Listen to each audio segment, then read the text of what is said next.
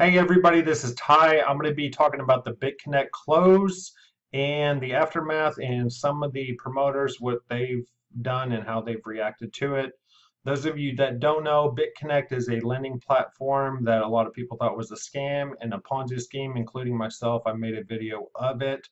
It was kind of a matter of time of when it was closing, but a lot of believers, because it had over a $2 billion market cap, and a lot of people put a ton of money into it because they were making great returns.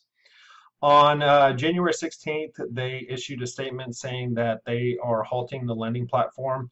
2 days prior, the exchange was closed, or the lending platform was closed. Nobody could log in, nobody could take out any money. And so after the statement, they actually let people log in that was lucky enough to log in. I'm not going to read the statement word for word, but basically what it says is they are closing not because they were a Ponzi scheme, but because of all the bad press. Two states, the state of Texas and North Carolina, issued a cease and desist, and then they would also have continued DDoS attacks, which is a load of BS. But they are so nice because they gave you your money back. Not your money, but BitConnect coins, which are completely worthless. They didn't give you Bitcoin back or cash back, but they gave you your coins back at such a reasonable fee. Let's take a look at what has actually happened. It is currently $21.26. It's gone from $200 down. At its low, it was actually a little under $5. So there's still actually people buying it. You can look at the markets. Hit BTC, it's $20. People are actually buying it for $32. I don't know who is still buying this or actually think it'll be worth anything. But anyways, they issued another statement and they said that they are still continuing with the BitConnect X ICO, which is an exchange, and they are going to be listing BCC as one of their first coins to list, and they're going to value it at $150. I don't know really what that means. I don't know if they're going to put a buy order for $150 for BCC, and then it's just going to drop. It's going, I mean, market is always going to even out. They're going to list it at $150, and then it'll probably drop. So if you get on the exchange and you're that lucky first person to sell your BCC at $150, then go for it. Oh, I thought it was kind of interesting on the website. So we're on the website. They have not updated their chart. So you're still, the chart's updated till mid 15th of January, and it's still showing at $300 a BitConnect. You can even look on their trading platform. I never signed up for BitConnect. I knew it was a scam, and I don't like getting in scams. I do risky investments, but scams I'm not going to get into. So you can see it's still listing it at $232. Unfortunate stories. This was trending on Reddit, and I'm getting it off Twitter because they actually closed down their Reddit site. You can't get on their BitConnect Reddit site, but someone invested $500,000 in BitConnect, put his whole family, all his family's business. He got a business loan, and now he's completely broke, and he doesn't know what to do. I feel really bad for this person, but I kind of do not. It's very unfortunate that he lost this much money, but the writing was on the wall. If you typed in BitConnect on Google, there was scam written all over it. So to risk all that money for something that could possibly be a scam, I think that's just very foolish of this person. I do feel really bad for him, but there is, sure, a lot more stories like this where people invested way more than they could afford to lose. I've got a lot in crypto, but if it went away, yeah, it'd be bothering me, but it's not going to break me. Don't ever invest more than what you have. Some of the YouTubers, so like the promoters, you've got Trevon and CryptoNick. I guess those are the bigger ones. They both made millions of dollars on BitConnect, and they still have, you know, millions of dollars because they took it off BitConnect because they knew it was possibly a scam. Trayvon posted this on Twitter, and actually one of my replies got one of the more trending replies. But he said, "You only lose when you sell." I replied, "I hear you, Trayvon. Still holding my Enron stock and haven't lost a cent on it." Basically, Yeah, you can hold, and what's the point of holding something if it's worthless?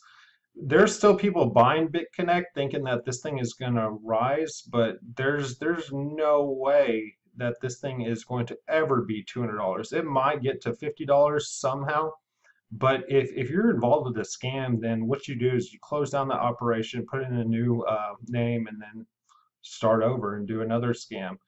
But I'm actually surprised that they're actually still going with the ICO. These, whoever they are, behind BitConnect should be in jail. Trayvon, he did a live stream.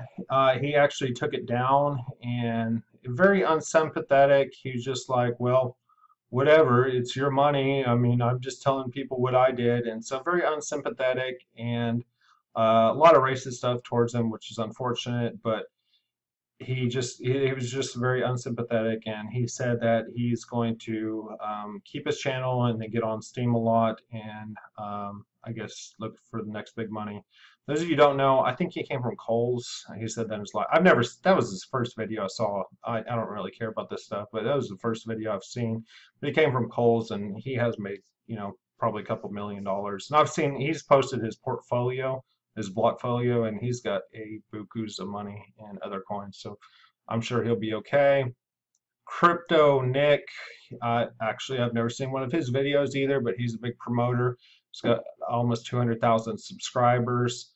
Same thing, very unsympathetic. He was just saying that, yeah, he feels sorry for people that lost some money. So these promoters do not feel bad whatsoever that they may have misled people, and I mean, they've made their money. He does talk about in the video that he had $150,000 of BitConnect, which is nothing compared to what he's made in it. So he's taken a lot of money off of it, and now it's only worth $10,000. So he lost $140,000.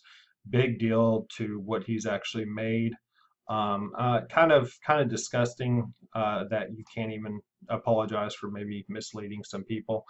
I thought it was kind of funny in his video. He did say, and then he cut himself off really fast, saying that he documented all his stuff, but he does not document his stuff anymore because he took all of his BitConnect videos off, and same with Trayvon and a couple other promoters that I'm not going to even talk about. That is basically what has happened, how some of the promoters have reacted. Lesson learned, don't, if something might be a scam, and there's a possibility that it might not be, but if a good majority of people are saying that it's probably a scam, then you could make a lot of money, but there's a big chance that you're going to lose almost all of it, if not all of it. I personally do not get involved with any lending platforms like the lending mining companies. I know they're really big, but they could shut down overnight, and there's all the money you put into it. I think you can make way bigger gains in investing in ICOs, alts, or Bitcoin, that you don't need to fall into these things. We'll see. I'm kind of curious to what is going to happen in the BitConnect X with their exchange, if anybody's going to use it. Like I said, if you do have BitConnect, I know the website, a lot of people can't withdraw their BitConnect because it's just overloaded, which I do not doubt. If you are able to get on the exchange and be that lucky person to get the first buy order at $150, and I guess you've got some of your money back, but probably not a whole lot. I'm sorry for anybody that has lost money on this platform, and just do your due diligence and research any coin you invest in, any ICO you invest in, and just do never invest in something that you can't afford to lose. It hurts losing money, but it should never break you or affect your family. I hope you liked the video. Let me know in the comment section if you were invested in BitConnect and what you think about it and what you think about the ICO. I'm curious to know. I always respond to my comments, and thank you for tuning in.